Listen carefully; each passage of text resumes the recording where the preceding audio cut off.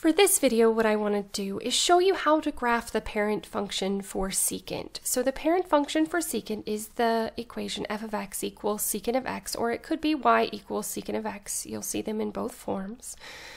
This is going to be our x-coordinate, and our x-coordinate represents the how much you've rotated around the circle, and I do have this in radians. You could also have it in degrees. It would be the same thing. You would just, instead of doing 0, pi over 2, pi, 3 pi over 2, you would do 0, 90, 180, 270, 360. So you can have it in degrees. Just make sure that you know whether you're working in degrees or radians.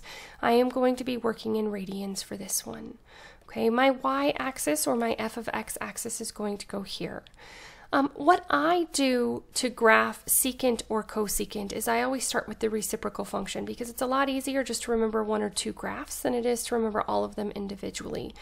Okay, so what I'm going to do is I'm going to start with the graph of cosine x. So I'm going to start with graphing f of x equals cosine of x. Okay, and so if you recall with graphing this, basically what we're doing is we're taking the unit circle and we're unwinding it. So when we're at 0 radians, our cosine at that point is 1. Okay, when we're at pi over 2, our cosine is 0.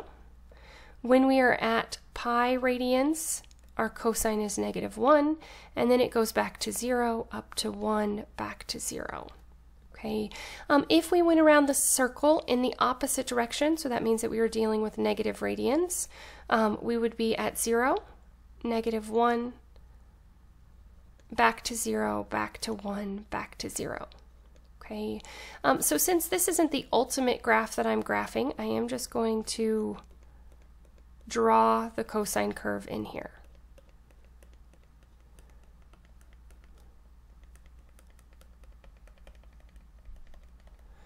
All right, so what happens, and this would continue over and over again. This is something that would repeat, the pattern would repeat. But where this helps us out at is that because secant is the reciprocal function, basically all of these points in between are just going to be inverted or flipped upward. Okay, one thing that we have to remember is that secant is undefined when cosine is 0 because I can't do anything divided by 0. So remember that we do have places where there are going to be breaks in the graph of the secant function, and that's going to occur every time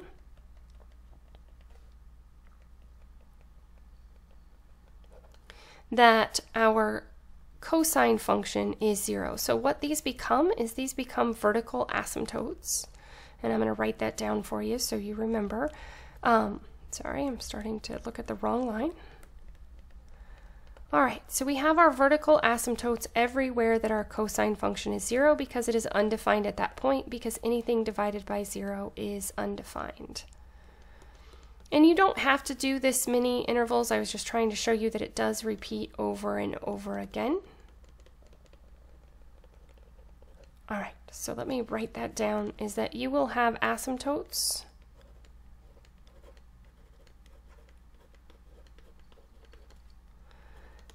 at, and the equation for it is x equals 2n plus 1 times pi over 2, which means that this graph is discontinuous because it doesn't continue forever and ever in the same direction. It does stop at all x coordinates that are in the form 2n plus 1 times pi over 2, where n represents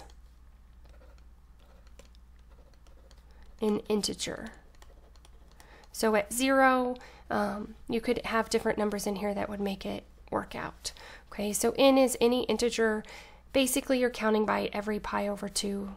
2n plus 1 times pi over 2 is going to be where that's going to happen.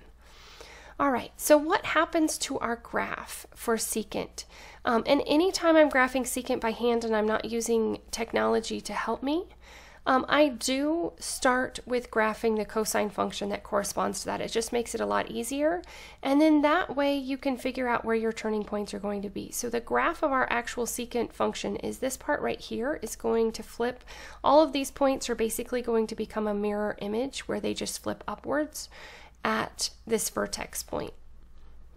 So the orange is the graph of the secant.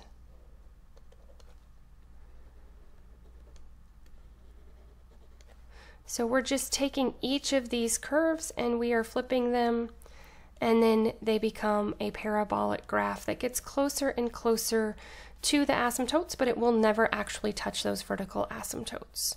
Okay, a lot of times you are asked for the domain and range.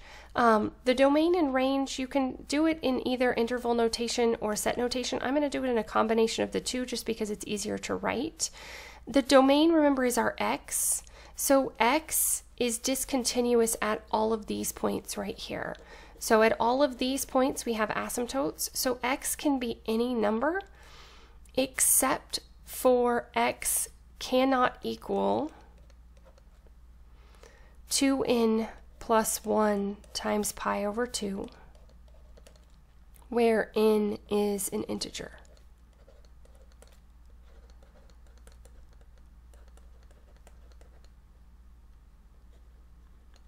Okay, so starting at pi over 2, 3 pi over 2, etc. Basically, it's just going up by 1 each time. Okay, the range is easier to write in interval notation, so I'm going to go ahead and write it in interval notation. You could write it in set notation. I just prefer with this one to write it in interval notation, but it's kind of a matter of preference. Both of them are acceptable. The range on this, if you notice that we're only talking about the orange graph. So for our orange graph, our range is always our y values. And so what's going to happen is our y values can go from negative infinity up until we hit -1. Okay, so really this green graph is not part of our final answer. It's just there as a guideline to help us. Okay, so the negative infinity to -1, and I did not put a bracket, which I should have. -1 is included, so we do put a bracket around that. Or it can be from 1 to infinity. Okay, if you wanted to write this in set notation, you could write it as y such that y values can be less than or equal to -1, or our y values can be greater than or equal to +1. So if you would prefer to write it in set notation, that's perfectly acceptable as well. Okay, a couple other things that I just wanted to discuss with you is that this does have a period of 2 pi, so it does repeat after one full rotation around the circle. You'll notice that the graph starts to repeat itself after, so this part right here repeats every 2 pi. Okay, there is no amplitude. A lot of times you talk about the amplitude for your graphs of your cosine and your sine functions, but for this one there is no amplitude since there is no max or min.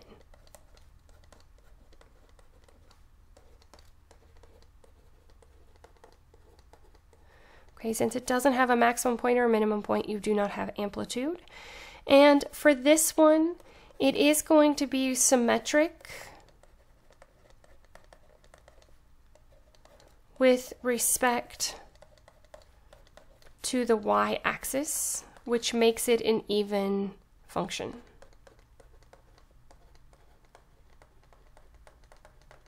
Okay, so if you notice that if I were to cut this in half and fold it over, they would be the same on both sides. As always, thanks for watching. If you have any questions, please let me know. If you have additional topics that you would like me to cover, please let me know that as well.